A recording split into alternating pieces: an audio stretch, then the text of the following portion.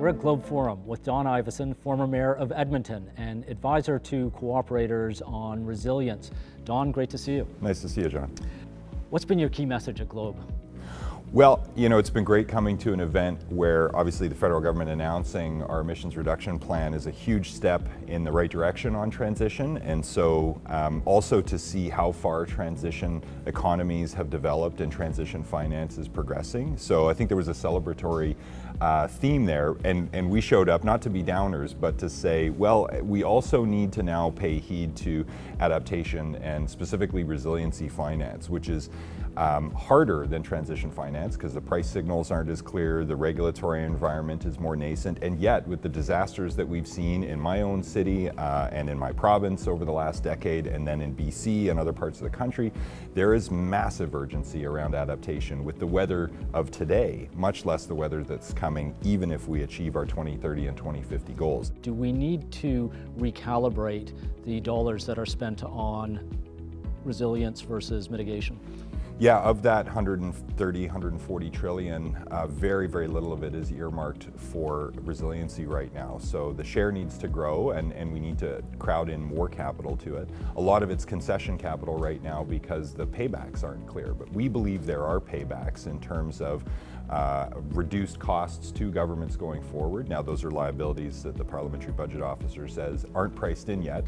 And there's, we've done some deep thinking about it, and I think there's something there. Otherwise, I wouldn't have joined this work.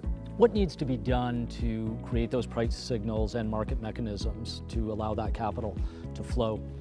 So I think this is where insurers have an interesting role in this, not because they can necessarily produce the cash flow, but they can model the risk avoidance. And then if everybody agrees that an infrastructure intervention that reduces fire or flood risk is also going to reduce losses, then premiums will go down. And if we can model cumulatively what that is, and that's a net savings to a community, then it gets easier for a mayor and a city council to decide to make an infrastructure intervention that creates those net savings to the community. So I think some of them may be indirect like that, but there's also a lot of potential around nature-based solutions upstream where, doing the right green infrastructure upriver means you need less gray infrastructure upgrades in the urbanized areas. So systems level thinking will be necessary for this, and that's where provincial and federal governments as sort of watershed leaders will need to play an active role in creating the space for this kind of investment.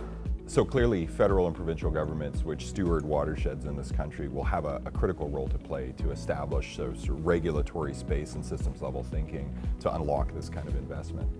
Do Canadian cities need new fiscal powers to start to finance these sorts of investments in different ways? So I would always say as a former mayor that tax increment financing for a neighborhood whose property values can be recovered with and then have that uplift earmarked to pay for a piece of infrastructure. So instead of revitalization infrastructure, it's resiliency infrastructure. So some of the tools municipalities have in their toolkit are actually a really good proxy for the disaggregated co-benefits of resiliency investment. Coming away from Globe, what do you think we need to do and can do in the next, say, 12 months to better address resilience needs? So we're going to be assembling as broad a coalition as we can of people who are interested in cracking resiliency finance.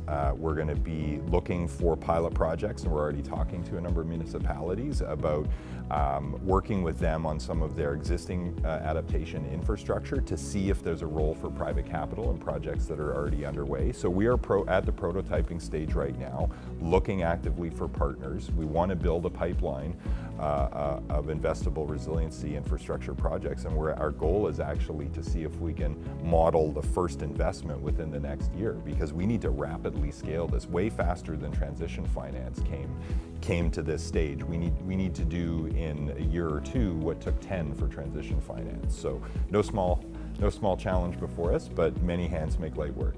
No small challenge, no time to waste. Don, thanks so much. Pleasure.